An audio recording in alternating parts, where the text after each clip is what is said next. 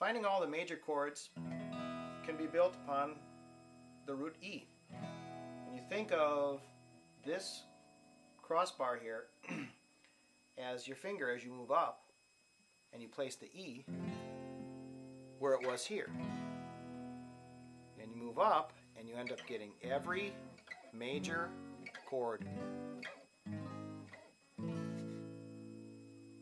So if this is E major and this is E minor, here's every minor chord.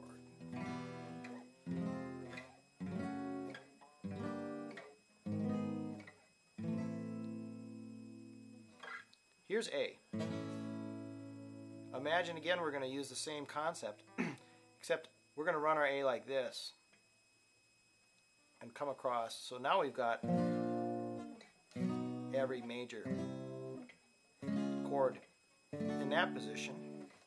We have every seventh chord. We've got every minor chord in